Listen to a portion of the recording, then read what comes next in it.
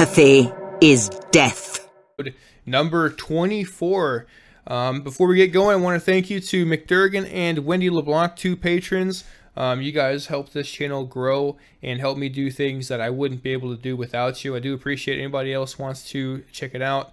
The link will be in the description. We have a special guest here with us. His name is Serik, aka Cederwall.Studios on Instagram. You can see that here on the overlay.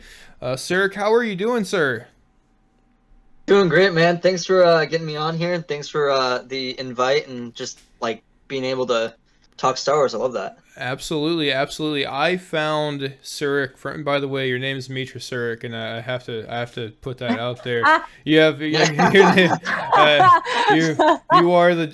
Jedi Exile, so that makes everything so much better. That's about right. That makes it so much better.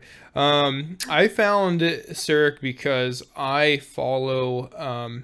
First guy I really started following who did these things is Hirano.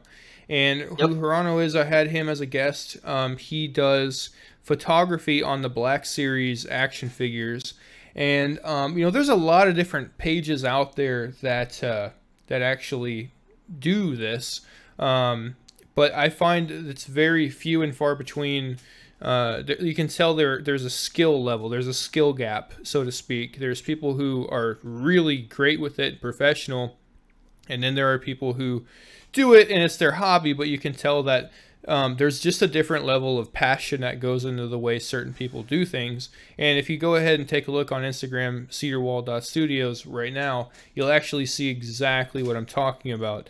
The one that really stood out to me, there was a few of them, but the one that really stood out to me the most was you had recreated the Anakin Skywalker scene from Attack of the Clones, when he's kind of, you know, standing out. Not really an exact recreation, but that's what it reminded me of on Naboo when he's, you know, thinking about his mother and he's saying, I'm going to go find her. That shot was sick. Yeah, I really enjoyed that. And then, of course, the Qui-Gon and Obi-Wan one, I love that one too. And I can tell that you're a big Ahsoka fan as well, because there's a lot of Ahsoka stuff. And Kat, you're gonna love this one. He's got Grand Admiral Thrawn Black Series action figure on there as well. So he's got one with Moff Gideon from Mandalorian, which is really creative, I thought. Yeah. So yeah. Funny how I got that figure was I was in I think it was Target or Walmart. I think it was Target. Because I think it was a Target exclusive, if I remember. No, I don't even know. Anyway, I had gotten the figure from one of those stores, and, you know, I was just kind of in the toy aisle, like always. You know, you go to the store as a toy collector, and you walk in the toy aisle. It's like the first thing you do. Right. And I'd walk in the aisle, and I was just kind of searching through, because, of course, there's absolutely nothing in the toy aisles, as always, recently. And, of course, there's just, like, these 2 same figures, like, that they had, like, a whole bunch of them. And I'm like, okay, whatever. And, you know, I sent a picture of it to my buddies, and I was like, still nothing on the shelves. And one of them, he says, there's Thrawn on the shelf. And I said, no, there's not. I just checked. He's like, no, there was. Check again. And I turn back, I look in the aisle again, and I move a couple of the figures, and there's Thrawn, just like in the back. And I'm like, no way. Someone was hiding them. Oh, that's so exciting. Oh my God. I grabbed that guy quicker than anything. I'm gonna share one. I'm gonna share one that was just brilliantly done by Serik here in the chat real quick, and I want you to take a look at it, Kat. It's really cool, really cool. So when you get a chance, open that link.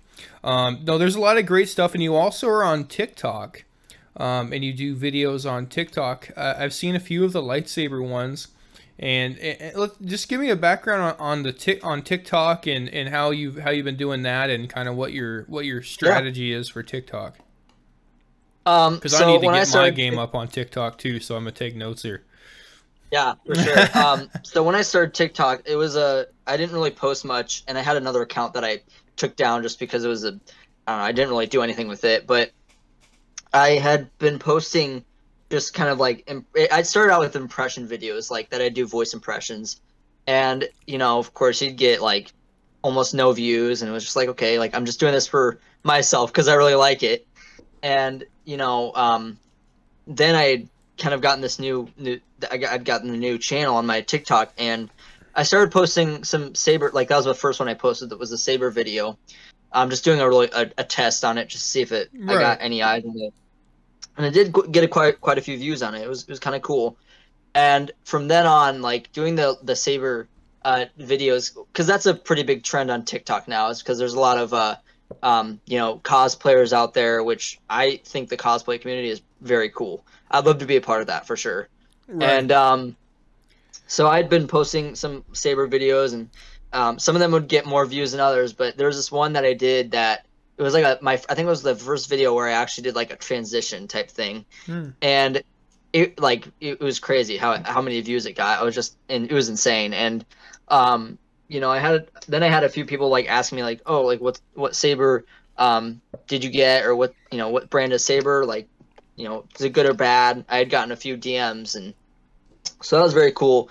And then I did get a few requests for my voice acting, whatever, my voice impressions, and they're like, hey, you should do this impression, whatever. So, and now I haven't done too many voice impressions as of late, but I do want to get back into doing that, because like I do have a lot of plans for that. But as far as for the Saber TikTok, I guess it's just been so fun kind of learning new things about how to do all these different tricks. You're learning as you do these TikToks. You find something out maybe that you didn't know you could do, or whatever it may be. It's really fun to kind of learn in the process of doing these. Right. And you have a lot of like, you started your Instagram, you started that like relatively recently, and have already built up quite a following on Instagram. Yeah. I can see, actually, because I'm taking a look here, scrolling through, just kind of admiring all the things you do. You had 400 Instagram followers back in January, and now you're well over 1,000. Yeah, it's a crazy, dude. I think you have you have 1,620 followers on Instagram, so you're 4 times what you were 7 months ago, and that is growing incredibly quickly as well. And TikTok is probably growing really fast as well too. Yeah, and I can clearly see why. Which leads me to my next question. Unless you wanted to add something there, I'd cut you off a little bit. No, go ahead, man. Go ahead. So with I see a lot of different, you have pretty much all of the Star Wars movies well represented, including some of the EU stuff as well. What's your favorite Star Wars era, and why? Sure. So my favorite era would have to be the prequels, mainly because I enjoy the 20-year-old's favorite era is the prequels. What would happen if I said the sequels? Like, everyone would have just lost their mind. Hey, I gotta tell you, immediately kick you. Like, like I always say this. Not really. Are you though? Yeah, but I mean, it is what it is. There are people who are going to be fans of the sequels, and there's just not going to be any way of getting around that. Now, if they are fans of the sequels, they're going to be challenged on this show. If anyone did any research whatsoever and came in here like, oh, my favorite is this sequel, then of course you would know that you're probably going to get challenged on that, and we can have a conversation about that.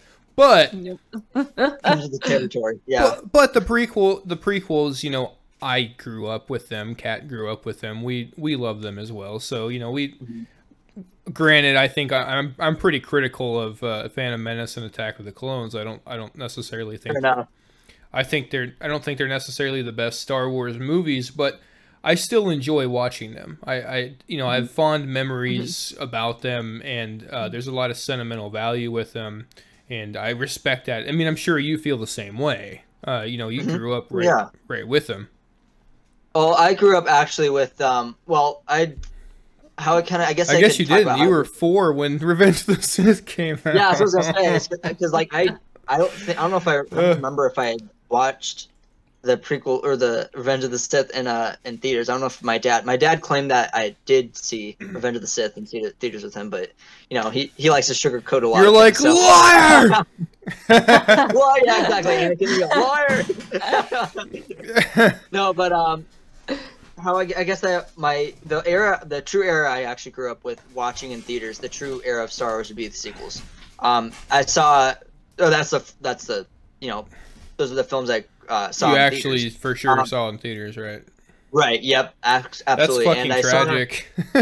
Right. First movies you see in theaters it was kind of like watching the Titanic sink, but you're like enjoying every moment of it. But it's like watching the Titanic sink. Oh, you know? man, I gotta tell you, I didn't enjoy any of that. It was it was like I was the third class passenger. And I was trapped in, in the fucking bottom while it was sinking, and they barred me from coming up for at least some air before I died. It's like that scene in actual Titanic where the old people are in bed holding each other's hands while the fucking water's rising up. That's how me and my buddy felt when we were watching Last Jedi. Like, we're going on down this thing together, man. Right. So, I had watched the sequels in theaters, and to be honest, when I had watched them all in theaters for the first time, besides The Last Jedi, I enjoyed it. Like the first time through watching it in theaters, because there's nothing wrong with that, man. Oh yeah, I enjoyed it. And like for me, I think I enjoyed The Rise of Skywalker the most out of all three of those movies. Like because at least full theater reaction first time, and I had, I was with my buddies, we were just kind of like chilling out, I'd gotten a handful of them, and it was great. Like, sure, it's a good time, right? With your friends. We cried. Right. I get that. It was fun. Yeah. It was a Star Wars experience. And, absolutely. But then as and then of course you see Force Awakens and it's nostalgic, but Force Awakens was honestly just a rehash of A New Hope. And I could see from the moment that I got out of the theater and my dad had turned to me and said, that was literally A New Hope 2.0. Yeah. And I'm like, you're right, that is. Yeah. And my dad actually grew up watching the original trilogy in theaters. So he grew up watching New Hope, Empire, and OG fan. Right. Yeah, OG fan. So he got me into Star Wars for sure. What's his thoughts on the sequels? He said he enjoys them. He said he thinks they're definitely different from the other films, but he said he definitely thinks they're enjoyable. Yeah. He said of course they're not his favorite, but like he said he could sit down and watch them just because it's Star Wars, Right, I get that. And there's a difference between would you say he's a pretty hardcore fan, or he's like a pretty casual fan, or he's a casual fan. He'll watch the movies. Right. Oh, okay. Yeah, he was actually surprised.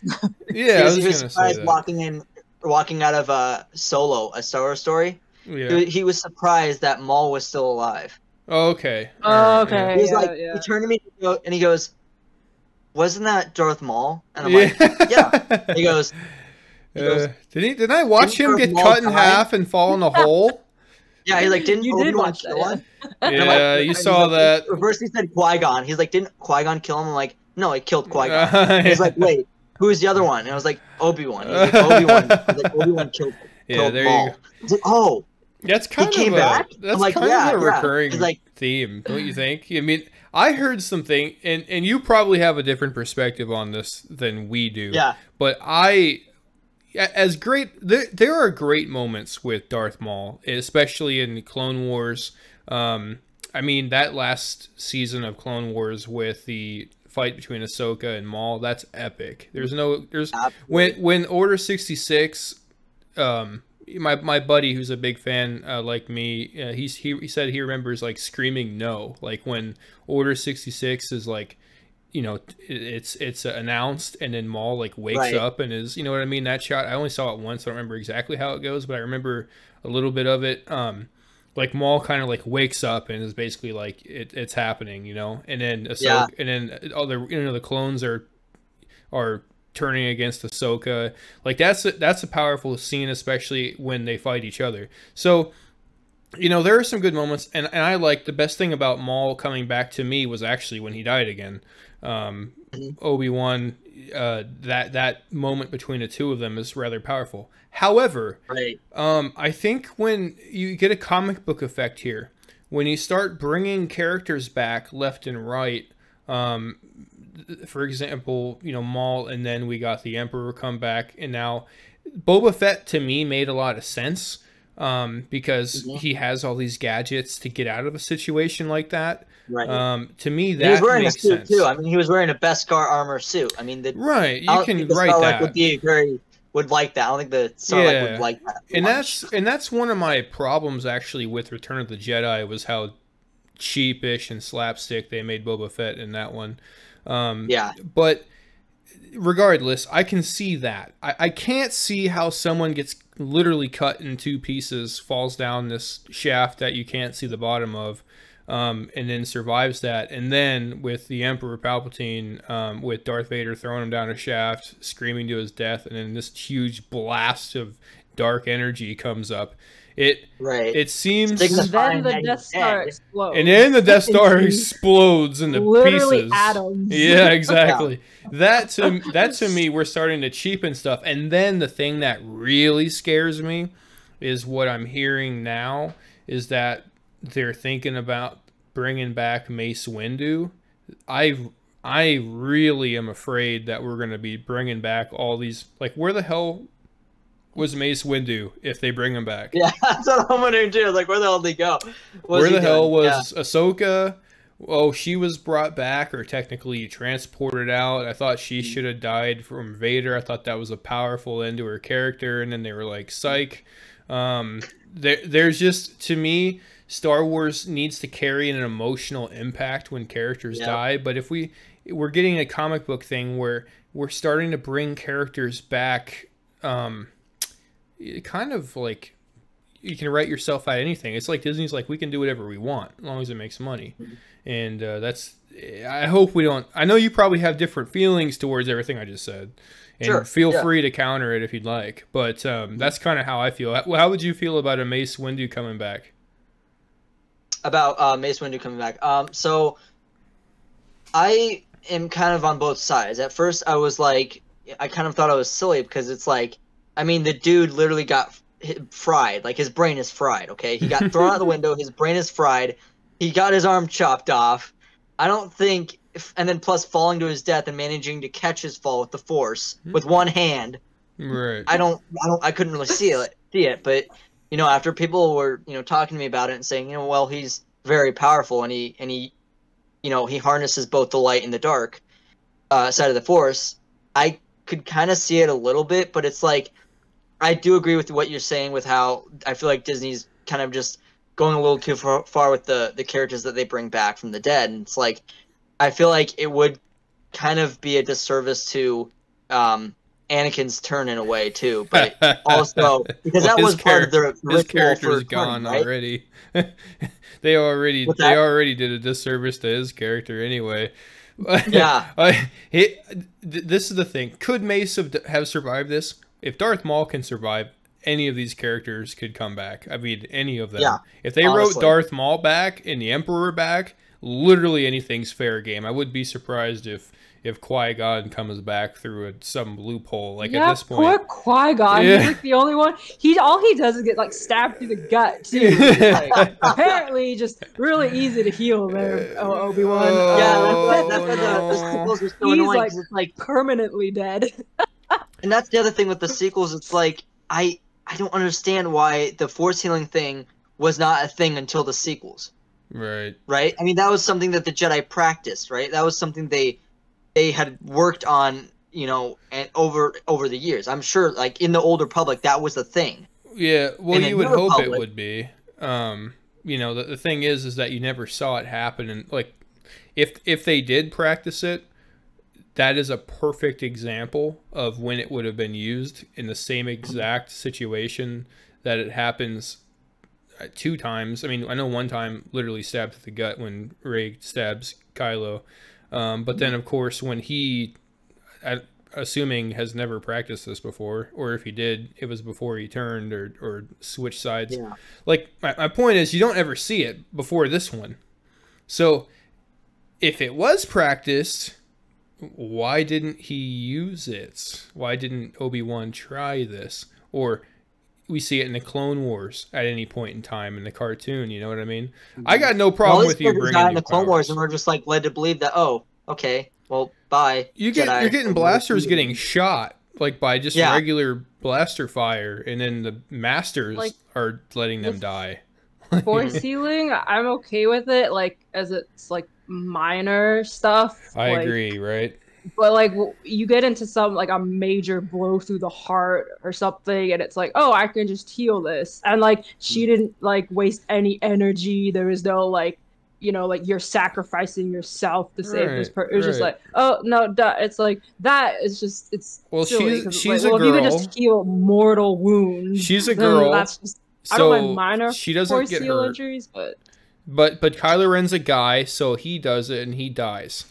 That's just the rules. We don't. My full thoughts on the force healing thing is like, okay, like it does, and plus it does bring plot holes, and like Kat said, it brings big plot holes within the story. But everywhere, yeah. I kind of understood. I just kind of wish they would have kind of fleshed out Ben Solo's character more, because if they were to give us that same ending, but give us the full story of Ben Solo, I could live with it. Okay, the fact that they just kind of sidelined his character, I really love. Okay, and so that's where I'm going to go with me saying that I think The Last Jedi is like my favorite sequel, because it fleshes out the character of Ben Solo, Kylo Ren. And I think, hey man, I respect you for coming into the Lion's Den with that opinion. I respect it. It's gonna get countered though. It's gonna get countered though. Right. Here, no worries. I'm prepared. Yeah, it's all good, and this is gonna happen as we talk to people, and everyone's gonna have different opinions. But that's what makes these conversations fun and worth having, is that we have different opinions and we can talk about it. The Last Jedi, I would argue that it does the exact opposite as what you're saying as far as fleshing out Ben Solo. I feel like it has the potential to do what you say it does, but it went bad when Ben Solo kind of turns into this screaming, immature little kid on the AT-AT, guerrilla AT-ATs or whatever the hell they're called. When he's starting to throw Hux around and he's like, "All shifts, I want you to fire on him," and he's like, "Wah!" It's like, it's so comical and stereotypical, and it's just, he's like a little kid in this scene here. And when that's kind of where, if I'm with you. I feel like Kylo Ren was he had the most potential out of all the characters. He was the most exciting. I mean, Adam Driver alone being the actor, he's going to bring his A game. But if they had, and this is my feelings towards it, if they had gone the route of Kylo, because they set this up in Force Awakens, Kylo Ren struggling to return to the light side and actually taking some steps towards the light side in Last Jedi, which he didn't take any at all. Or on the flip side, we could have had Rey, who is on the inverse plane of this, maybe takes his hand and joins the First Order to be with him. Like, it would have made the whole Reylo thing make way more sense, and it also would have made everything more believable, as far as you actually feel like Rey's gonna fall, or Kylo Ren on the flip side has a chance of being redeemed. Everything kind of feels so cluttered, like as we know now, they didn't have a plan, and it really feels that way. It feels like there was no plan. Kat, I don't know if you wanted to add anything onto that, or no, pretty much the same. Yeah. But I have seen that a lot. Your opinion's pretty popular among sequel supporters, is that Kylo Ren's character was fleshed out and he's the best part. And I agree. He's the best part of the sequels. There's no doubt about that. I would say that because and I honestly would have loved if they would have made the story of the sequels based around Kylo's character. If they would have of said, okay, you know what, we're going to focus on, and it's not because, another, male lead in the Star Wars. No, it's not because of that. It's because we need the story. This is the lineage of Skywalker we're talking about. We're talking about Anakin Skywalker, right? To Luke Skywalker, to Kylo Ren, the grandson of Anakin Skywalker and the nephew of Luke Skywalker. Right. And I think that's what we really needed in the story. We didn't need some, nobody character to come in and that nobody has any idea with other than the idea that she's the scavenger who's, unremarkably strong with the Force. And it's like, to me, I would have loved the story of Ben Solo because we could actually see a little bit of inverse from Anakin Skywalker. Anakin Skywalker, right? He falls to the dark side because of these visions and these nightmares in his head. Luke Skywalker is tempted by the dark side on multiple occasions, right? And then he lashes out at Vader in Return, and he's almost at the point where he's about to murder his own father, but then he stops and he's like, "Wait, what am I doing?" He looks at his hand and he goes, "What am I doing? I'm not my father." Right. Right. You hit the nail on the head there. That's incredibly that's a take I have not heard fleshed out from someone who supports the sequel. I normally you get people who support these movies who kind of justify them rather than actually say what you're saying here. You're actually exactly right. These movies, have they stayed relatively the same, but it was more focused on Kylo Ren's redemption? I feel like that would have made these movies, I don't think they would have been great, but what it does do is it actually does redeem Luke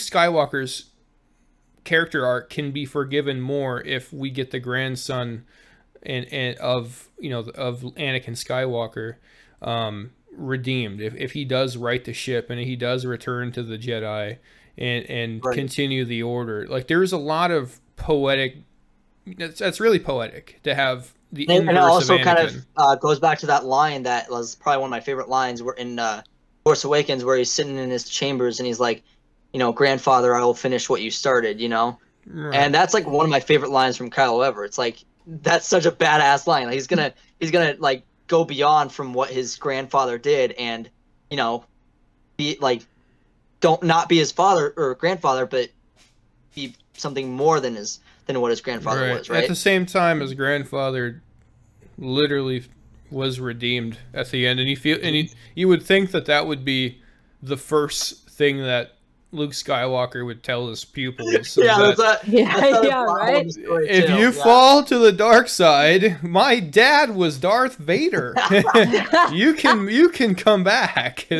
But it seems to be this, I don't know. Well, then that's the whole argument with Luke, as in Luke's he would character is never ruined. Try to murder Kylo in his sleep or Ben at the time. That was so sad. Because he saw an image of him falling to the dark side. It's like, bro, this guy literally redeemed Darth motherfucking Vader. That is a Rian Johnsonism. Because that's not what was set up from Force Awakens. When Force Awakens came out, they kind of set it up as Snoke manipulated. They did. They said it was your fault, and then no, but the way J.J. Abrams set it up, he's like, I don't remember who said it. Was it Leia? Han kind of blames himself, and then Leia's like, that wasn't your fault. Like, Snoke got to him, or it was Snoke's fault, or something like that. I don't remember what the exact line is, but they kind of set it up like, okay, who is Snoke? How did he get to Kylo Ren? Like what? How did Kylo fall and become, twisted by him? And then we get this weird Luke Skywalker was gonna kill his nephew in his sleep. What the hell is that? I mean, it's almost like Rian Johnson never watched a Star Wars movie in his life. That's what it felt like. And I think the opening scene he has never watched. Or Ryan really went back to the full lineage of Star Wars, because if I were Rian Johnson, I was directing The Last Jedi, and I'm making this movie because from what the plan or the idea was with the sequels is they wanted to make these films centric to each of the main characters, Leia, Luke, Han, right? And they wanted to, so Force Awakens was Han's movie, right? It was based around the character of Han, right? And what he was going through, and how he was dealing with this changing galaxy. They ruined his character as well. He was the same as he was in reverted A New Hope. He made no He's worse though, because now he's a horrible father and a horrible husband, abandoning his family. So his he's arc even was worse. redeemed. He had a great wrapped up arc, and he probably should have died in Return of the Jedi, but they just went back on everything. He's back where he started in Force Awakens. I mean, but he's worse. These movies, man, like they're a problem. Right, and then the other thing, the second one, of course, Last Jedi was Leia's movie. So this was, or no, wait, no, it was Luke's movie. I'm sorry, forgive me.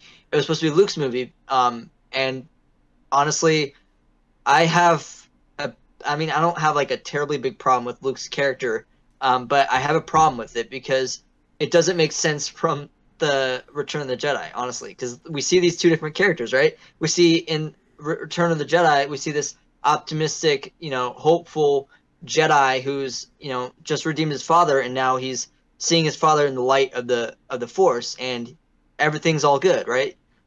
And the Last Jedi, he's depressed, he's moody because he tried to kill his nephew. That's why. To kill his nephew. Right. You see the problem here with Last Jedi. Yeah.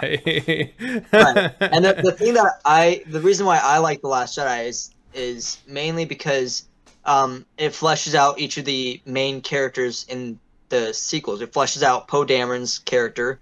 It fleshes out a bit of Finn's character, not too much. I feel like they made him a little joke in Last Jedi, but Rey's character was actually relatively well handled in The Last Jedi, I feel like.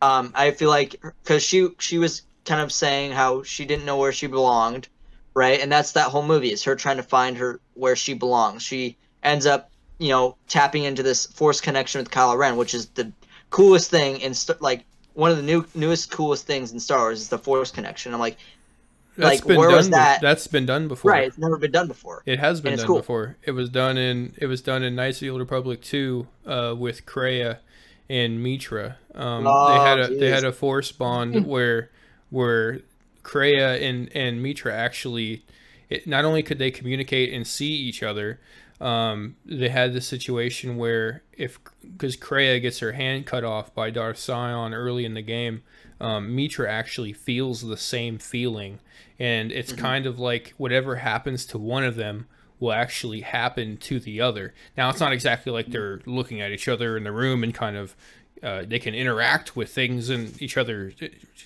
environment, which doesn't make any sense to me whatsoever. But in a way, it had been done before. Now, here's the problem with the sequels. If this was something that was done, that was totally disconnected from the characters we already know and love, that would be one thing. I'd be much more receptive to it. But the fact is that they take the characters that we already know and love and grew up with, and who have great stories in the EU that continue their stories and their legacies and characters and make them heroic. And Heir to the Empire trilogy is 5 years after Return of the Jedi. It tells another fantastic trilogy. Instead of that, we're led to believe that Han didn't do any of that shit. No, he had a kid, abandoned his kid and his wife, and became a deadbeat. So his character sucked after Return of the Jedi. Luke Skywalker started a new Jedi temple, but that got ruined because he tried to kill his nephew and I don't even blame Kylo Ren's character for this. I do probably do the same exact thing. Kylo Ren's character is basically, I feel bad for him. His uncle Luke's fucking Skywalker, the savior of the galaxy, tried to murder him in his fucking sleep. I don't really feel like he's a bad guy here. Dad left him. Uncle tried to kill him. Poor guy. Mom sent him away to his uncle's house for summer camp. There's this quote in the new Disney Plus Loki show where it kind of intertwines with the Star Wars story. It's like Loki's, I think he's talking to Mobius or someone, and he's like, I know something that other people don't. And Mobius goes, what? And he's like, that nobody bad is ever truly bad, and no one ever good is ever truly good. And that does say a lot about Luke's character, is that no one ever good is ever truly good, But he is, though. See, this is where he. It's hard to. Okay, so Star Wars is different from a lot of the great fictions in history, because Star Wars is a romanticized like space opera. It's this real hero's journey. It's a hero's journey, and these are not like your tragic heroes, or these are not like your flawed characters. These are like legitimate heroes. All three of them have their own heroic arc, and they come out of this as the good guy. And along the way, Luke Skywalker never makes a morally questionable decision throughout any of these movies. Han Solo turns from a morally questionable character into a hero, and of course Leia is the figurehead of the rebellion and leads them to victory over the Empire. All three of these characters become heroes in every sense of the word. Now, when you try to take, and their arcs were all wrapped up. I mean, they were all wrapped up. Sure, they have stuff to do in the future, but all their arcs are wrapped up. When you take characters like this, who people loved and grew up with and were really icons of what it means to be a hero, and yes, they're not meant to be tragic and have flaws, because they're characters that people can look up to, and kids can look up to. Now, when you take them and you just destroy their characters in the sense of trying to make them more realistic, it does a disservice to the original content. Like, now Luke Skywalker, we know where he ends up in canon, in what Disney has made canon, which they were making up as they went. You know what I mean? This trilogy wasn't treated with the love and respect, and that is why you have people like myself and Kat and people who are, you know, maybe more old school fans about it. Is these characters are treasure, and they need to be treated as such. Mark Hamill, Carrie Fisher, and Harrison Ford are national treasures to us. They're idols in our eyes. And Disney brought them on for this new trilogy, and we were all so stoked we were getting new Star Wars, and this is what we got out of it. It's heartbreaking, because yes, there are kids who get these new characters, Poe Dameron and Finn, and maybe they love them, or Poe Dameron, Finn, and Rey. Maybe they love them like we love these characters, but the problem is, in the process of doing that, they managed to not only destroy our characters, they also destroyed Anakin Skywalker, because now the Emperor is back for no reason other than this, to come up with in a frantic attempt to try to install drama. His character actually, quite honestly, is pointless at this point. He didn't do anything. He wasn't the chosen one. Not to say that I honestly do respect Ian McDermott's character, because he is an amazing actor. Like, he brought Palpatine back in a great way. But like, I do agree with what you're saying, is the fact that they kind of did pointlessly bring back Palpatine. And if they did want to bring back Palpatine, how I would have done it is maybe Kylo goes on Exegol, same opening and everything, and you know, he says, I killed, you know, Snoke, I'll kill you. And that is the most badass line that he's ever said. Well, he shouldn't have ever come back. That's the problem. He should never have come back, because that already cheapens Anakin, because that was the whole. It cheapens everybody, not just Anakin, because they toppled the Empire, and 30 years later we have basically a more strong Empire. I mean, maybe not a more strong George Empire, Lucas, but like even George Lucas, It was like when like people were writing the EU stories after, you know, and dealing with, you know, after Return of the Jedi, George Lucas was like adamant about people not, like, you can't bring back the Emperor. Like, that was one of his rules. And then one story brought back the Emperor, but he was a clone. But like in the EU, like, nobody likes that story. It's like a really bad story, and like no one's like, that doesn't count. Like, nobody likes it, because it's just kind of like, it's kind of like what Disney did. It's really just. But and that's the thing. It's like, if they were to bring back Palpatine for even a minute, I would have had Kylo just kill Palpatine in the first 10 seconds of the movie. Like, to me, that would have been like, okay, so Kylo Ren's now, you know, finally his own master, pretty much, right? But he kind of was that already. After he killed Snoke, he kind of was his. At that point, it felt like, okay, this He guy was the is the leader. leader, and then to basically install someone ahead of him again after he just killed Snoke. See, that there is where I kind of do agree with you about Kylo Ren's character in Last Jedi. The one thing that you could take out now that we have Rise of Skywalker, it ruins it. But the one thing that we did have going into Rise of Skywalker is Kylo Ren's character is now, he's the figurehead, or he's the head of the First Order. And we don't know where he's going to take this. Now, if this was if they, instead of Rise of Skywalker, the way they took it, instead if they took it to a more personal story arc where Kylo Ren's struggling to lead these people, and maybe we get Rey falling and Kylo Ren going to the light side, or whatever the case may be, make it more of a personal thing rather than bring back the Emperor and then 1,000 Star Destroyers that can blow up planets. You know, it seems so cheap. It was like a 25-cent stakes, because you already knew what was going to happen. There was no tension in this. You knew how it was going to end. The Emperor's going to die again, and all these. Was anybody scared at all about these planet-killing ships? No, nobody was. Seen it before. Seen it 1,000 times before, but. Anyway, it is what it is. Did you know, actually in the comics, apparently, I didn't read the comic fully, but I watched someone do like a review on the comic. Which comic was it? I think it was like one of the Vader comics. Oh yeah, those are pretty awesome. I like those ones. They are, yeah. I don't remember which one, but it was like one of the new ones. And Vader apparently went to Exegol with Palpatine before Return of the Jedi. Oh yeah. And they had oversaw the whole operation of this fleet that they were building.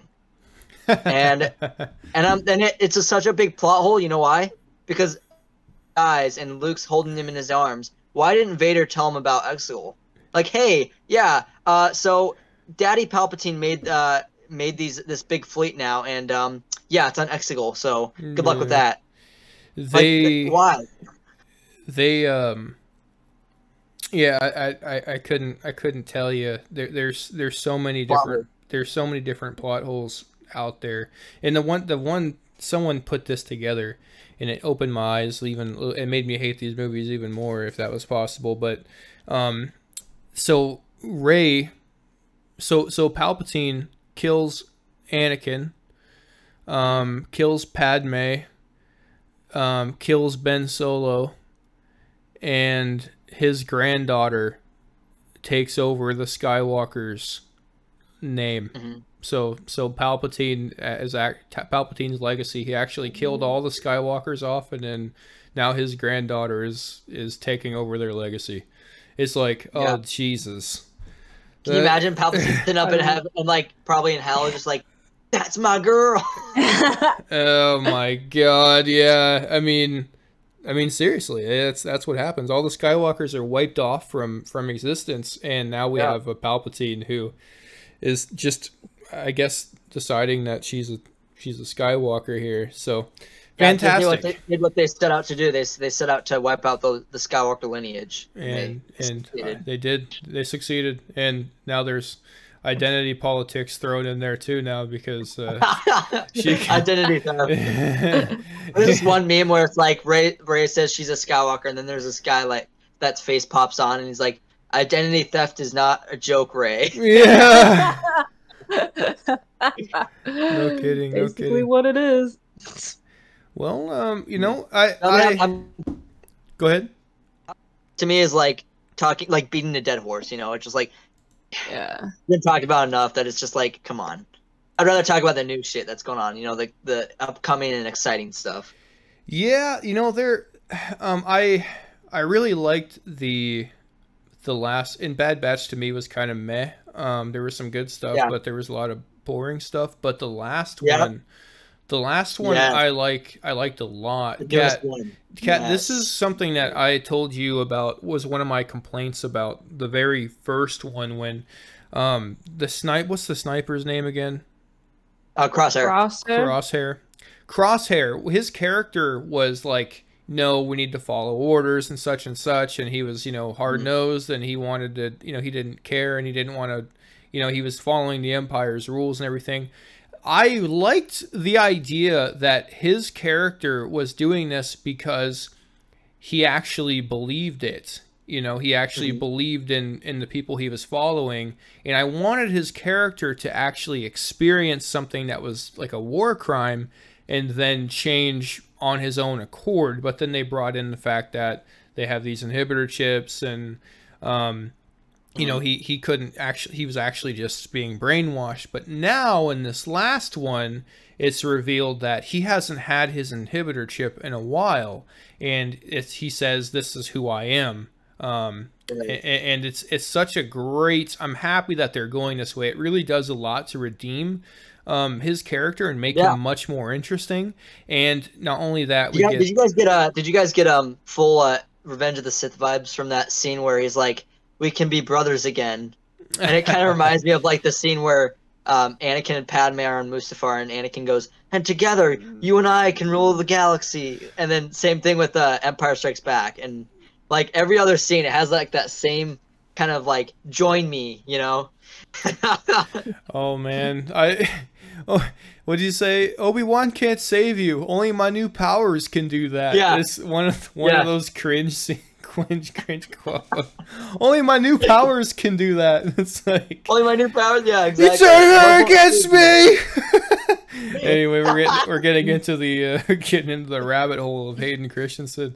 You will not take over. My favorite. It's my favorite. I want more, and I know I shouldn't. My favorite scene from the prequels is when you brought him here to kill me, and then behind is Obi-Wan standing like fucking Superman in the goddamn doorway.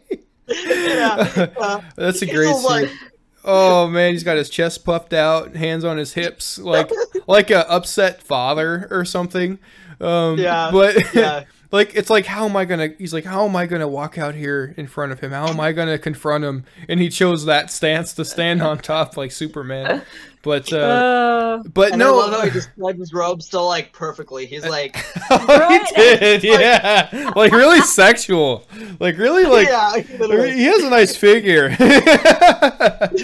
But going back to Bad Batch, the destruction of Kamino. You know, I'm a pretty hardcore guy, and you know, I like to see some dark stuff. The comic, or not the comic, the cartoon that I'm currently working on and directing, it's gonna get rather dark, and it's kind of my vibe. That's why I like Knights of the Old Republic 2 so much, because it's the darkest Star Wars out there. And what we get, well, besides if you count some of the Anakin stuff, and of course the Darth Bane stuff. From what I hear, I haven't read the Darth Bane stuff, but I kind of know this. I got to read them, but from my understanding, they're pretty dark too, right, Kat? Yep. Yeah, and I can't wait to get into that because that's right up my alley. But this was fucking dark. We finally got to see some crazy shit, because one of my problems with Bad Batch is that the Bad Batch, they're stunning everybody. They're not killing anyone. They're using, which leads me to my next question: how fucking strong are these stun guns where they just like one hit and everybody just immediately falls unconscious? And how I don't know. I think Crossbow was one of the strongest, and then that one the Delta Squad member, Scorch, I think. Yeah, they did my boy Scorch dirty. They did my boy Scorch dirty. Yeah. Don't watch the previous episode, Kat, if you don't want to see the Republic Commandos get absolutely bitched. Because they get absolutely bitched by these guys. But although I hate this show now, I absolutely hate this fucking show. But we see Kamino get absolutely demolished, though. They just blast it to hell, and it's really cool. And I'm happy that they went this route.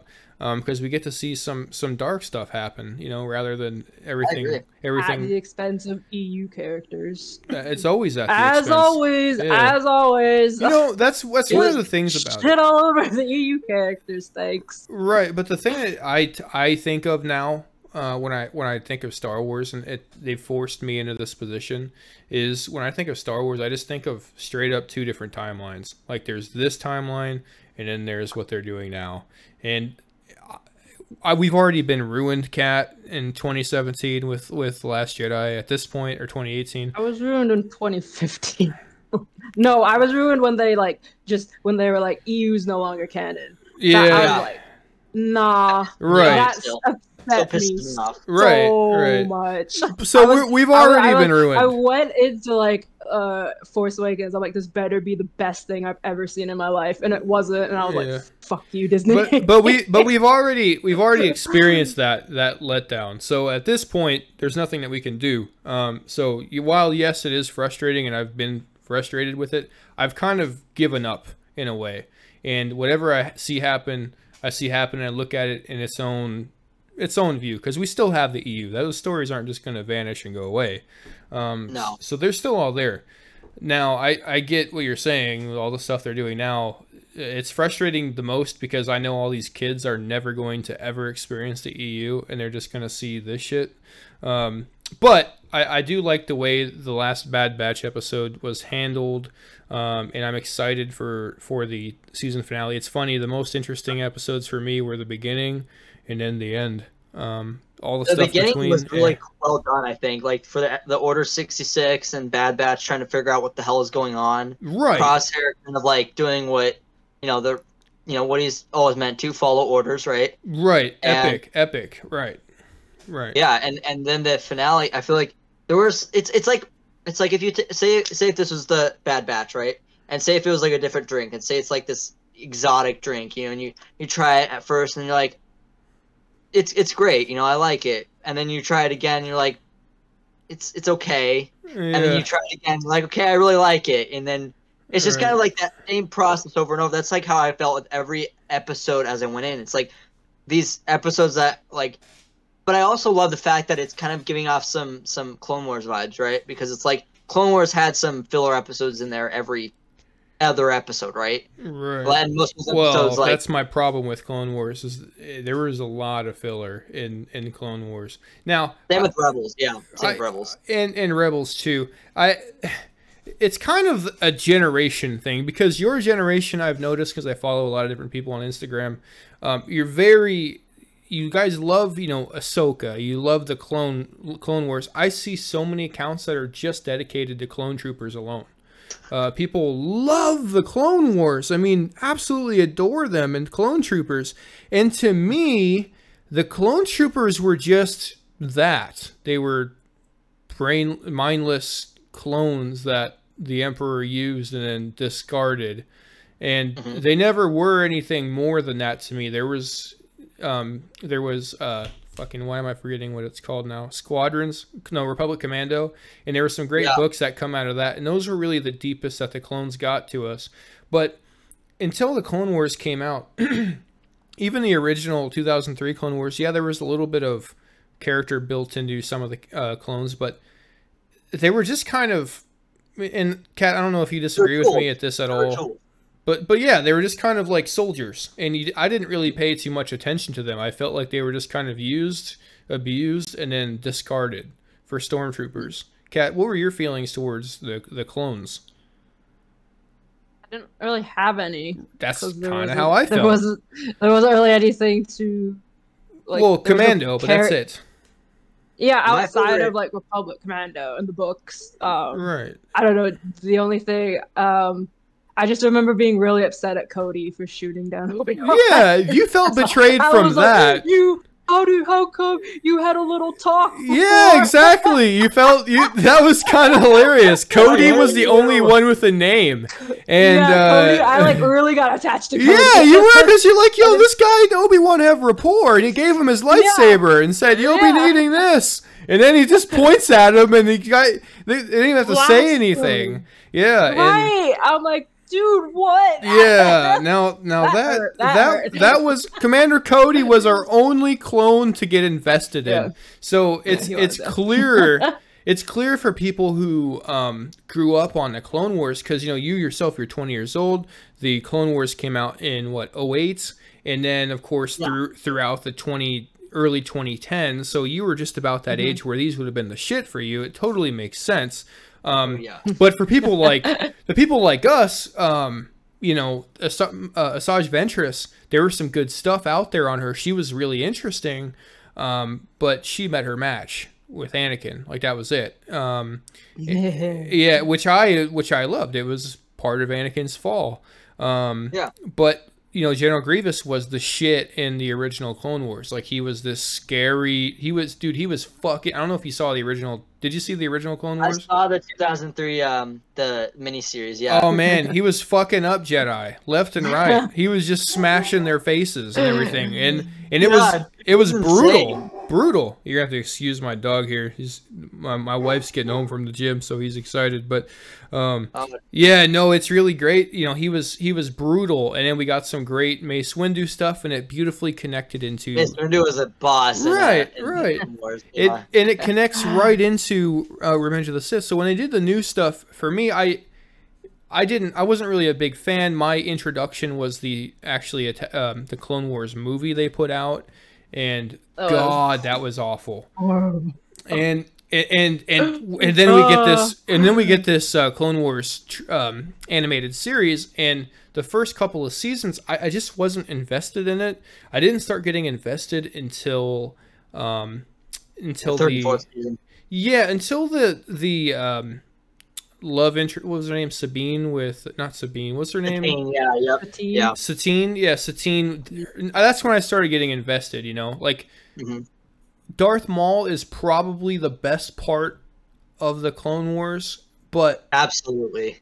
But I still wish it didn't happen. And I know a lot of people will disagree with me about that, but yeah, well, I think, you know, Maul's return really was. I kind of liked it mainly because, you know, you could see just what the dark side did to him. You know, like, we see this literally crawling spider, like, dark entity, and he's just like walking around. I feel awful for him. Like, he was insane. When his brother gets absolutely fucking clapped, that was hard. I mean, his character is really heartbreaking if you think about it. He doesn't win a single. Really tragic. He doesn't win a single fucking fight ever. By the way, I think he's like 0-20 in lightsaber fights. He's either running away or no. He wins a couple early because they have to establish he's back and bad. But it's really sad if you read the comic on him where Grievous and Dooku come and kill Mother Talzin, and like he comes with some like Mandos and stuff, and it's just to like kind of save her, and like he's lost basically that fight on Dathomir. He's like being dragged away by his Mandos to the ship, and he sees, I think it's Grievous, like deal the killing blow to her because she's keeping like Dooku and them in place so that he can escape, basically like sacrifice it. And like there's just one panel where he's just like, he screams like no as he's being giant, and it's like the saddest thing ever. Like, he's so tragic. Like, I feel so bad for him. It's pretty bad. Oh, poor guy. Yeah, I feel bad for him for sure. But his the most beautiful part with his character, the best part of his character, it's actually, you know, I think, is when he dies. When he has this moment with Obi-Wan where it's like he's finally, as he's dying, he's finally letting go of everything. Right. And he's finally at peace. It's finally at peace. It's almost like he wanted Obi-Wan to kill him in a way. It's like he wanted this to happen, to finally end all the pain. And, you know, I'm getting a little emotional thinking about it, but he's laying there and fucking Obi-Wan's arms in the middle of Tatooine. And I don't remember what he says. He say, he will avenge us. That is some brutal stuff right there. And, you know, I think it's really well done. And while I wish they didn't bring him back just for the reason that he got cut into two pieces, see, the thing is, I actually did a video about this, and Kat and I have had a conversation about this in the past. His character should never have died in Phantom Menace. They establish him as this really badass character. He kills a Jedi Master. I don't know, however you want to write him getting away. He gets away. And you would have had this epic character taste in your mouth of this fucking Sith is coming here to kick ass. What's going to happen? He killed Qui-Gon. And you can play onto this Obi-Wan struggle to, stay away from the dark side. And Anakin's struggle even, and it actually increases Obi-Wan's resiliency and makes him more, because obviously he's like the golden boy for the light side. He's the textbook Jedi. What you would have is this Obi-Wan staying, away, refusing to give in to his hate, but then Anakin, who kind of had this father bond with Qui-Gon, now he wants to fucking kill this guy. He wants to kill Darth Maul. And it's almost like if you would have just replaced all of Dooku's shit with Darth Maul, I feel like it would have been a much better payoff if you had Anakin cut Maul's head off. And you had this moment where when Palpatine says kill him, it would have been epic to see Darth Maul's look in his eyes as he just was doing all these, doing the Emperor's bidding, thought he was going to be the Sith Lord. He thought everything was set up for him. It would have been epic to see all that in this moment get betrayed and he realizes too late that he's been played. That would have been epic, and it would have been a great way to kickstart Anakin's fall to the dark side as he kills this guy who killed Qui-Gon. I feel like that was a missed opportunity. I think the Anakin's kind of seal to the dark side. Well, his first taste of the dark side was Attack of the Clones, right? When he's killing all those Tusken Raiders, and that's like his first taste of the dark side, and it's like he really loves it. So from that moment on, he was always Palpatine's apprentice, and that's what Obi-Wan says. Like I think in Revenge of the Sith, I think he says to Padme, he's like, Anakin, from the moment he killed Count Dooku, he's always been Palpatine's apprentice. He's always been Darth Vader from that moment on. He said that? So no, actually, it was like, so I think he said it in the Clone Wars, actually, the season 7 one, when he's like talking to Ahsoka, and he's like, he says, no, I don't even remember. It was like some episode, or what? I know he just said after he killed Count Dooku, he became Anakin's apprentice. Or I'm sorry. Right. It would make sense. It would make sense. So, I mean, it's not wrong. I just wish that Dooku was replaced. I don't like Dooku. And that's the thing with, like, in my opinion, Maul getting sliced in half, it kind of does give us that kind of taste of what Obi-Wan was capable of too. He's the first Jedi who took on the Sith Lord in 1,000 years. Well, he didn't take on a Sith Lord, but I know what you're saying. But even if he held his ground though against Darth Maul, I think that says enough, especially against a Sith that just killed his own master. The problem that you have with the prequels is that they introduced. Let's count, actually. How many villains did they introduce in the prequels? There's Darth Maul. We won't get into the Gunrays or the Viceroys or anything like that. But Darth Maul, Grievous, Jango Fett, and Count Dooku. Is that 4? And then there's Sidious in there. So we have 5 total villains. And 3 movies. Maul gets killed in the movie he's introduced in. Jango Fett gets killed in the movie he's introduced in. Count Dooku gets killed after he was in the end of the second movie and in the beginning of the third movie, so he's barely in it at all. And then who else was in there? Grievous gets killed in the same movie he's introduced in. So you're getting all these characters that are introduced, and you don't feel any stakes towards these characters because they just feel like, because what they are, they're just placeholders to get. I mean, they're just instruments of action scenes, essentially. So if you would have had this situation where Maul not only wins in episode 1, he also in episode 2 bitches Obi-Wan and Anakin, and even defends himself or escapes from Yoda, then you're just building this guy to be like, oh my god, this guy's clearly more powerful than he was in the first one. And then in the third one, it would be a great way to show Anakin's improvement from episode 2 to episode 3. Like, he's been just practicing for this moment. He's been wanting this moment, and he just gives into his emotions in this fight. And he could have had an epic fucking fight between Darth Maul and Anakin in his prime. Imagine how sick that would have been to see all the flips and the jumps. He did. If you think about it, he did. He fought the apprentice of Anakin Skywalker. If you think about it. What are you talking about? Ahsoka. Oh, well, Ahsoka. Yeah, that's not what I mean, they though. technically fought the Chosen One's apprentice. Yeah, but that's not what I mean, though. What I mean is prime Anakin versus Darth Maul in a live-action movie would have been epic. If you thought Phantom Menace was good with Darth Maul and fucking slow-ass Qui-Gon and a young Obi-Wan, can you imagine a fight of... Why you gotta do Qui-Gon like... Qui-Gon's a bitch in lightsaber fights. Why you got? He's a bitch in lightsaber fights.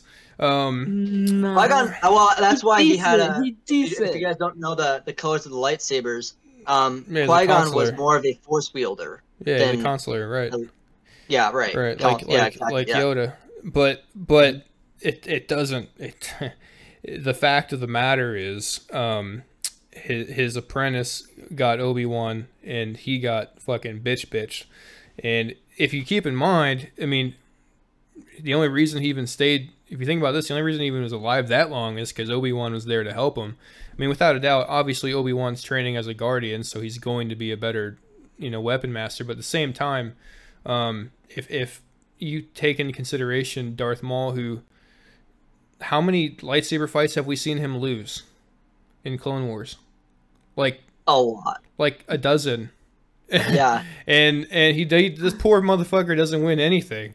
And the only time he does win against nameless people, Yeah, he gets slapped everywhere. Like, he's like this. Someone actually described it. I think it was one of the actors. I think it was either Sam Witwer. I think it was Sam Witwer. He was describing Maul's journey. He's like, Maul is like this boulder that he rolls up this boulder only for the boulder to fall back over him, and it rolls back to the bottom. He's this character that like fails time and time again. Right. And that's the thing. I don't mean to shit on Qui-Gon. That wasn't the purpose. The purpose is it would have been epic to see Darth Maul and Anakin. If we saw Anakin and Obi-Wan at the end of Revenge of the Sith, you see how epic that fight was. Imagine if we got a Darth Maul Anakin in the beginning of the movie as well. I mean, not to say that Count Dooku's fight wasn't great. I mean, it was fine, but I just think it would have been a better arc for not only Darth Maul, but also Anakin. It would have made a lot more sense. But it is what it is. I like the prequels as they are. I just don't like someone getting cut in half and living. That's all. That's all I gotta say is that it doesn't make any sense for that to happen. Then it leaves the question, like, with fans going, "Oh, so was he just crawling in the sewers of Naboo for years or something?" Like, I mean, is that all he did for all that whole time? Crawling and shit.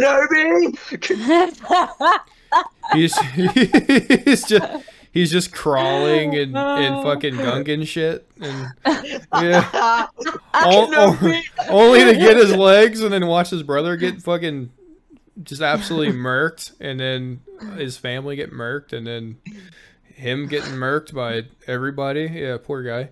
But I mean, he's got to be my favorite Sith Lord, honestly. Like, he's such a iconic character that, like, he's iconic. I just honestly love the most. Like, if I were to pick between Anakin or Maul, I'd probably pick Maul. I'd have to say. As far as your favorite character, favorite villain, favorite villain. Yeah. Gotcha. See, you got to expand your knowledge, my man. There's so much out there. What? So much out there. Well, what are you talking about? I know my Star Wars. You know your Star Wars? Okay, my Star Wars. Did you play Knights of the Old Republic? I played I played the video. I played the first one. I haven't played the second one yet. Okay, so you're aware of my man Darth Revan then? Yeah, he had an old identity of Revan, and then he was, his mind was wiped by the Jedi Order. Yeah, he's definitely he's probably my favorite in the sense of someone who was a Jedi, and then the Mandalorians were waging war across the galaxy, and he basically said, "Fuck this, I'm not doing nothing," and then led a bunch of Jedi, and then also was a master of the dark side, as well as being a master of the light side, getting redeemed again. Like that, in my opinion, he's got the best of all the worlds. He's really complete. There's some other great ones out there, especially in Star Wars: The Old Republic. There's a lot of great stuff out there. Not villain per se, but well, I guess it depends what they do with him. Malgus is interesting to me. He was kind of a letdown to me, but I like the idea, and I wish they would have actually followed through with it, of a Sith Lord that essentially says, all this infighting that we have, the Empire being racist and being, shitty, we're going to change the way it's done. And it was such an interesting idea that they introduced with him, and then you kill him in a flashpoint 5 minutes after this happens. And then now, of course, they're bringing him back. But there's, there's so much out there. And in the Darth Bane stuff that, again, I've read through all the Wikipedia stuff, but I got to actually get into the books. And of course, you've got Sabayoth. Have you read Deceived, Malgus's book? No, I didn't read. I read the Wikipedia, but I didn't actually read it. The only Sword book I read was Revan. The only Old Republic book I read was the Revan book. Same. Yeah. And that was like the story where he's like, I think at the end of the story is like he is captured by the Emperor, and then his wife Bastila is now on this hunt for, or kind of wants to look for him. Vitiate, he's another OP as fuck character. Yeah. Nihilus, of course, you have Nihilus, who's OP as fuck. But I love me some Nihilus. I love the idea of Nihilus. Eater of worlds. Yeah, I love the idea of him. He plants for breakfast, dude. He just pours himself a bowl of planet, and he's interesting to me because he's kind of like Sauron in Lord of the Rings. He just wants to dominate all life and then eat all life for breakfast. I know that's not what Sauron does, but it's just this like wraith of darkness that's coming, and you can't stop it. Although they both get stopped. But there's just so many villains out there, and it speaks to how deep Star Wars is and how expansive it is. The best villain I think they're of coming all. close. Have they canonized Revan? Yeah, Thrawn. Have they canonized Revan yet? Do you guys know? He's canonized. There's Revan Squadron or Revan Legion or something in the Rise of Skywalker. Yeah. But yeah, Thrawn, They haven't Thrawn's probably the one though.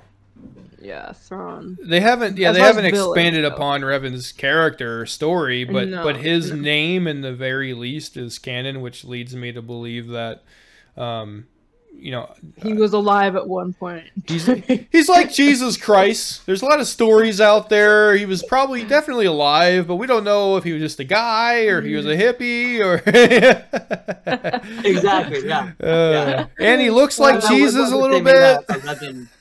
If they made a Revan film or a spin-off, I'd watch it. As long as it's done right. And they don't make Revan this little bitch boy like Luke Skywalker.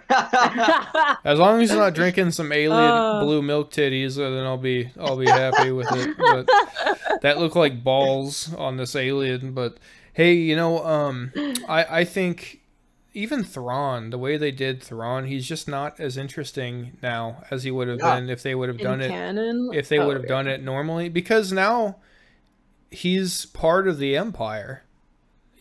So it's like, whatever. Unless I'm interested to see what they do with the Ahsoka stuff. I guess we'll find out where they take his character. But he gets beat a lot by a little kid and a bunch of misfits, and it's kind of insulting to his character. I know, and honestly, that's the only thing I didn't like about Thrawn's character is that he was just like, he kind of saw everything happening, but he let it happen. It's like, I don't think that's Thrawn, Yeah, well, it wasn't. That's the issue, is that, you put Thrawn in the height of the Empire, where he has all these resources, available to him.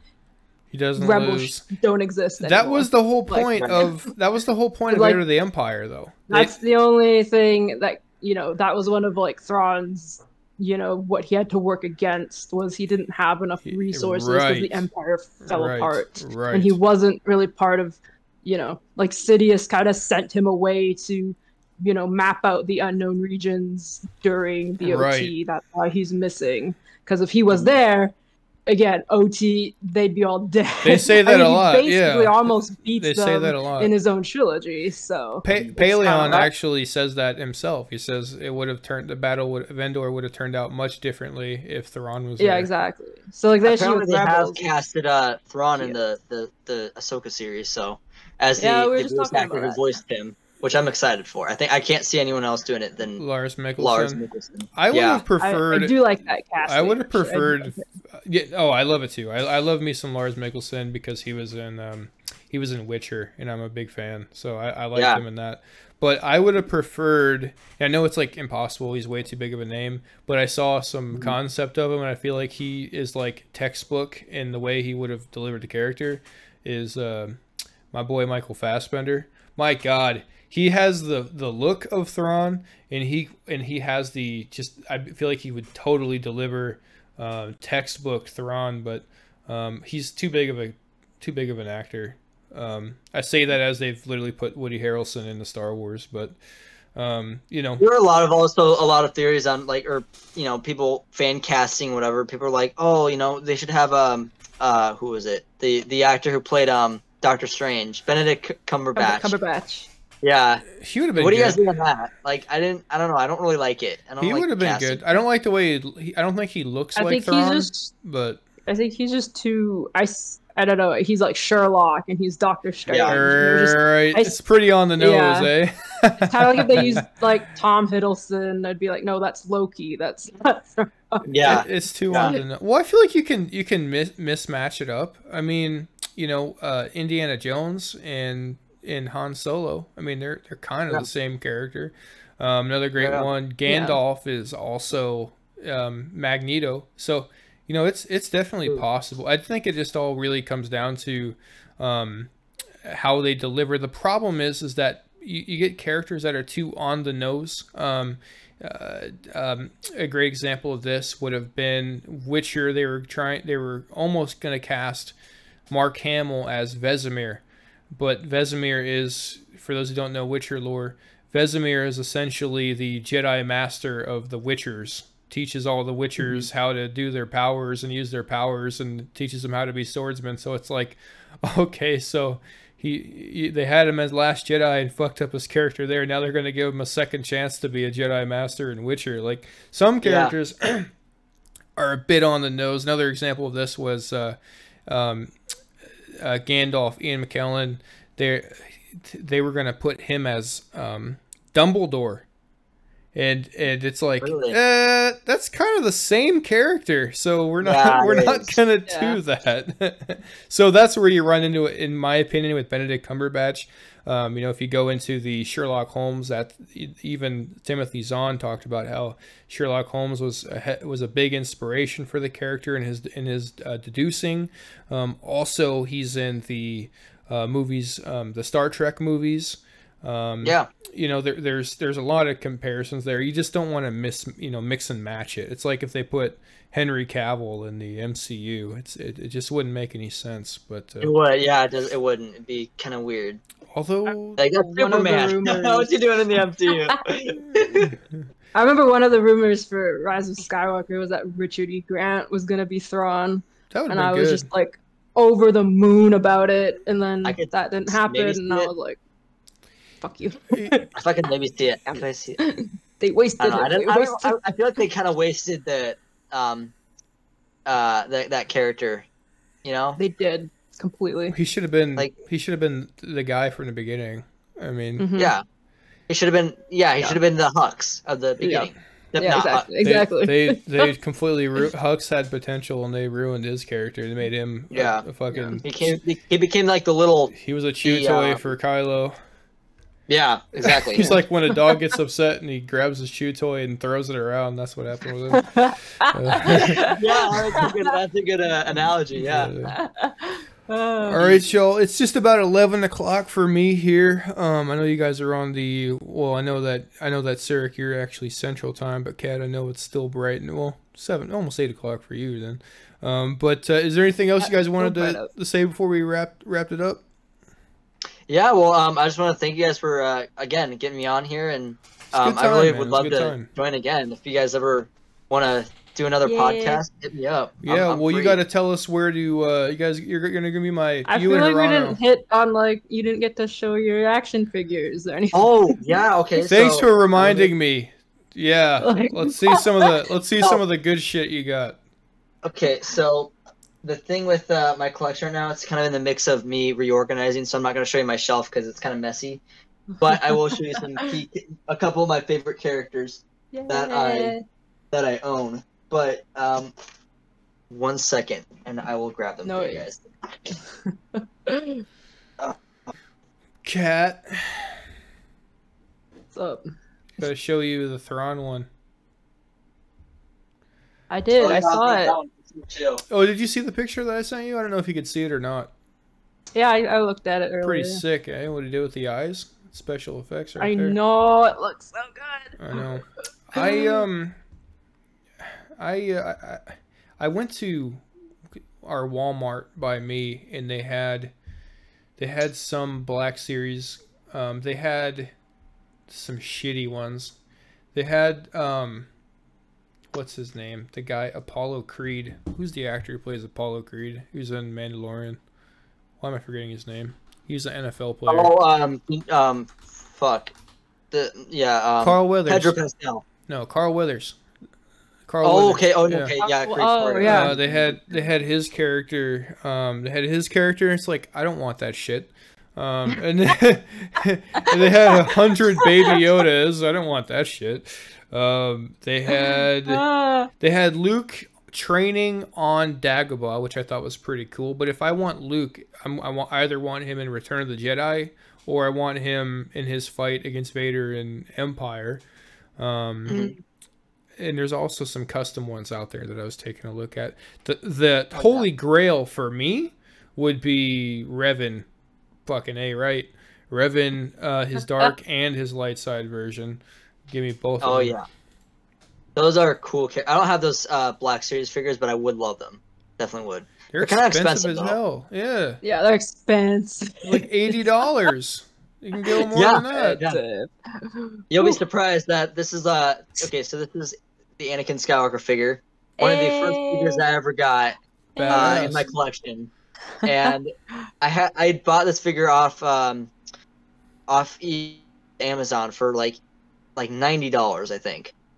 Holy shit. Yes, that sounds like a bad idea. But at the time, I was like, I really want Anakin, and I was like so tempted to get it, so I got it, and it's worth it. Hey man, I support it, bro. Like it's it's badass. Awesome figure. It's a cool character. It's a cool figure. Dude, if I told you what these posters were behind me, how much they cost, you'd fucking laugh at me, man. It's worth it. If you like it, go get it, man. That's what's. Jeez, spoil exactly. yourself. So, spoil yourself.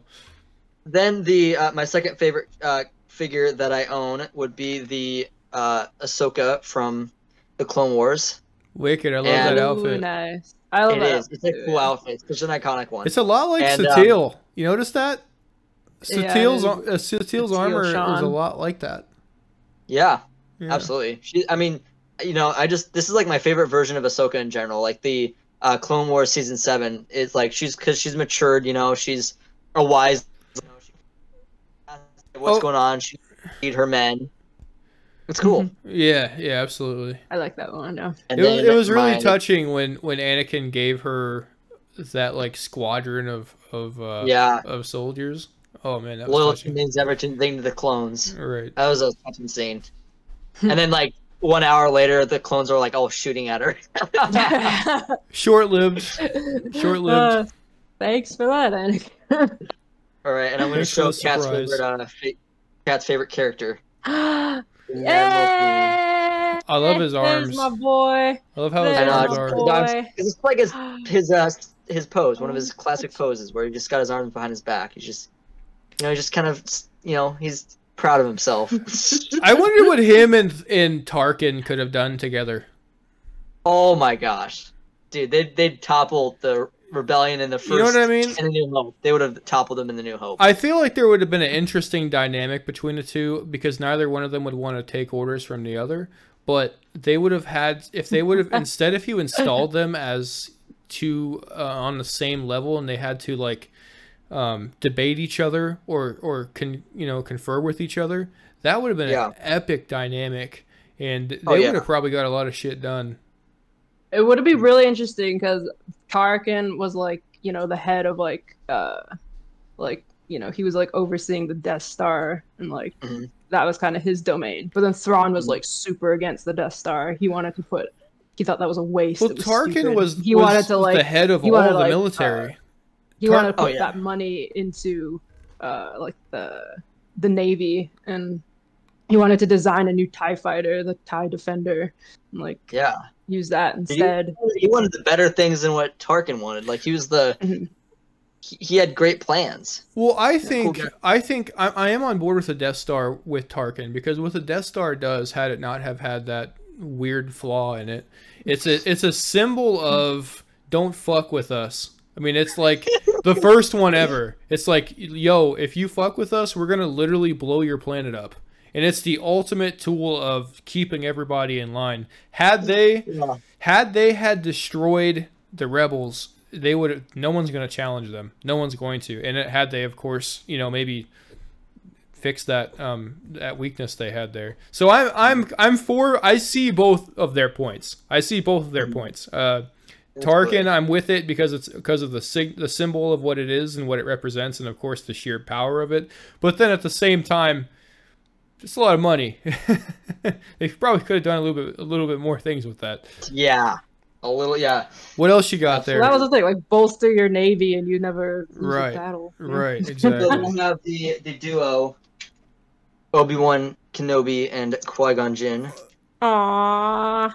See, that's epic. You have some great photos with them. I love that. I know, they're awesome. It's like my favorite duo. This is probably my favorite Jedi and Padawan duo.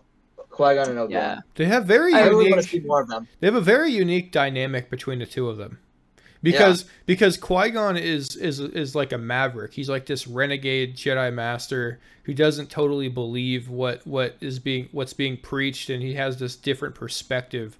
And then you have Obi-Wan, who's like this by the book. I do what you know the masters preach, and Yoda is God, and what he says is goes. And Master you have Yoda said I should be mindful of the living force. Yeah, exactly. There you go. Exactly.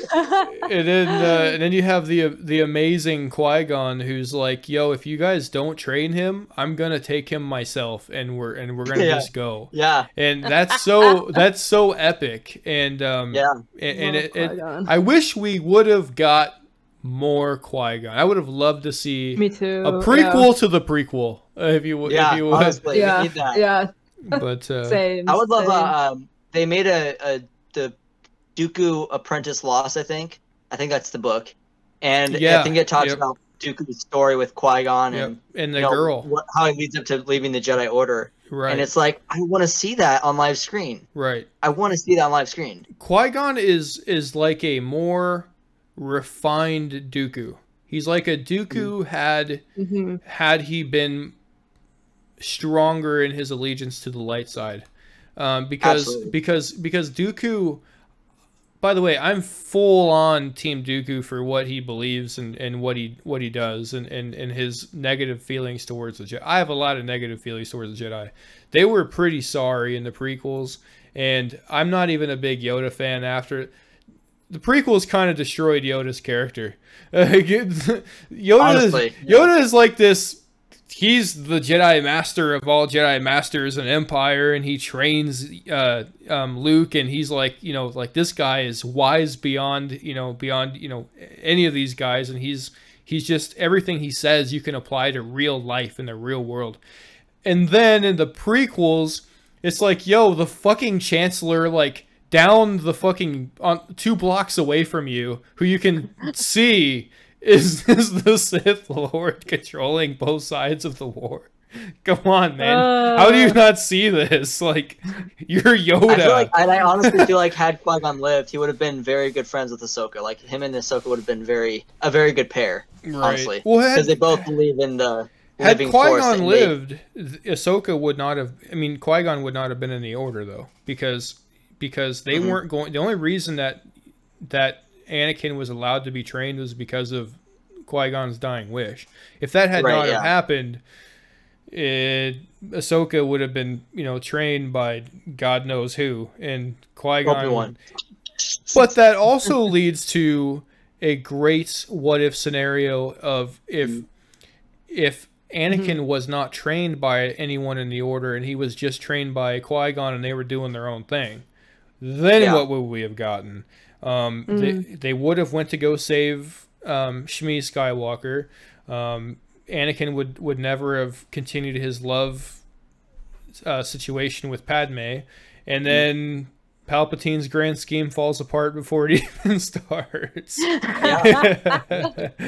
But Anakin would have been sent with Qui-Gon to the Chancellor's office, probably, had Anakin figured out about Palpatine's grand scheme. What I'm saying is, I don't think they would have even been associated with the Order. I feel like they would have just been off doing Adventures of Anakin and Qui-Gon.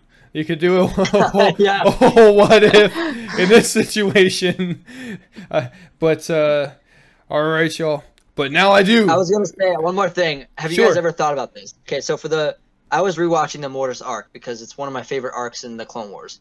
And I thought about this. Obi-Wan saw Anakin fall to the dark side twice. You guys think about that? Is this where Anakin sees his future? Yep. Yeah, that's a pretty epic, badass scene right there. But I'm wondering, I'm just thinking about this, this is why I feel like Obi-Wan is such a sympathetic character, because he loses everyone, and he literally watched Anakin fall to the dark side twice. Yeah. He saw it in Anakin, they had the little fight or whatever, and he left Obi-Wan to die in that little lava area. And then in Revenge of the Sith, he has to face him, and he has to watch his brother kill all these leaves Jedi him to die and burning alive. Yeah. But but I can't imagine. That's what makes me so hyped for the Kenobi show, is because we're going to get a good insight on Obi-Wan's mental state. That's why, and this is going to be a strong take and a pretty you guys might not agree with me, but I think Obi-Wan Kenobi is, and I'm not saying the most powerful, because he's not the most powerful. I mean, Dooku bitches him both times they fight, not even close. But what I will say is, he's probably the greatest Jedi that we've ever seen, because he sees his brother turn on him and has to fight him, and he becomes this monster who's killing kids, and he also sees his, someone he's falling in love with die in front of him. He sees his master die in front of him. This guy has every opportunity and every reason to abandon the Jedi and fall to the dark side. He is like textbook, this happens to a character, they fall. That's what happens with these characters when these situations happen. But he always stayed true to the light side, always stayed true to the Jedi code. And in my opinion, and he's always wise beyond his words. Beyond his years. Could he have probably helped prevent Anakin falling? Yeah, if he wasn't so wrapped up into the Jedi code and the Jedi Order. Sure, but he stayed true, and if it weren't for him, the Empire doesn't get toppled. And in my opinion, I think he is probably the greatest. In my opinion, the greatest Jedi to ever do it. If you want a Jedi, there's your textbook Jedi. Yeah, and had Obi-Wan, not been around, then Luke wouldn't have been around either. Luke probably would have been found by the Empire. Right, absolutely. And Luke doesn't, start his journey to the Jedi either. And there's a lot of EU stuff out there as well, but I just think that a Jedi has not been tested as much as him and then continued to stay on the path. Sure, Yoda is a great Jedi, but Yoda, because we don't know how much he's been tested, because there's so much out there that we don't know about him, but he hasn't had the same experiences that Obi-Wan had. And in Mace Windu, he was kind of an asshole. He was just this arrogant jerk, and you could point a finger directly at him for Anakin falling. I mean, you could literally say it's all his fault. Yeah, you could say it's all his fault. But in Obi-Wan, he was part of it. He was a little part of it. I mean, he kind of shit. If he would have just let Anakin come with him, Anakin would have seen this fucking this devil kill 3 masters at half second, but he didn't let him come. So only he gave him the rank of master. But all right, y'all. Well, with that being said, I do got to wrap it up. It is actually 11:01 now. For sure. Thanks for hanging out, Serik. Where can the people find you at? I got your Instagram here, but where else can they find you at? You can find me on TikTok, obviously, and you got YouTube going on? What's that? You have a YouTube channel? I do, but I don't. I've posted like one thing on there, so you could find my Cederwall.Studios on my YouTube. I should probably link that in my Instagram, but I don't have any content on there. Well, we're gonna hopefully get you some subs, so check out his YouTube channel, and and definitely check out his Instagram. His Instagram has some just absolutely amazing stuff. I do highly recommend it. Thank you all for watching. Kat, we're working on her still. We're 4 months in on this, and we're still working on her. You can find her, lady_Quinn_. Yes, that's Malavai Quinn and SWTOR, if you didn't know. She absolutely loves this guy, even though the actual voice actor is not interested in the ladies. I can't help being in love with Richard Teverson. It's like one of those things. My brother is gay, and he has he talks to me sometimes about when he becomes friends with girls and then they end up falling in love with him, and he's like always has to break the news to them all the time. He's like, oh, no. I just imagine how the relationship goes, or how the conversation goes. Yeah, very counterproductive. Well, I mean, I gotta tell you, you know, the thing we're getting off topic here, but the thing that I always appreciate is how well put together gay men are. They're always got the nice outfit going. They got perfect teeth, perfect haircut. They're on top of their shit. They have a clean apartment, clean house. And then it's like, oh, this guy's amazing. He's the one. And then you come on to him, and then he's like, honey, I don't like girls. gives you the snap and everything. Now I'm just being offensive. Then we cry. But then we cry. All right, guys. Well, with that being said, after my my speech on what I know about the gay community, it's just all right. Fine. It's okay, Kat. It's okay. Yeah. Take I also love other men, but aren't gay.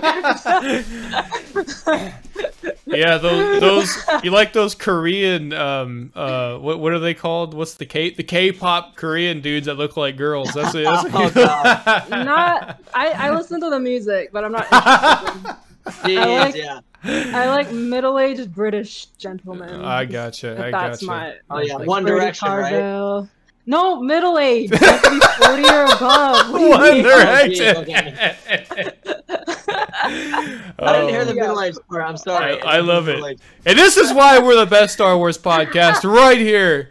We talk about gay people and K-pop consecutively in the final 5 minutes. British dudes. And middle-aged British dudes. All right. All right. That being said, guys, like, comment, subscribe, check out Patreon, and let us know what you think. Check out our homeboy here, Mitra Serik. Find it Cederwall.Studios, and may the force be with you guys. Take it easy. Have a good, good whatever it is where you're at. Yeah. Take it easy. Goodbye,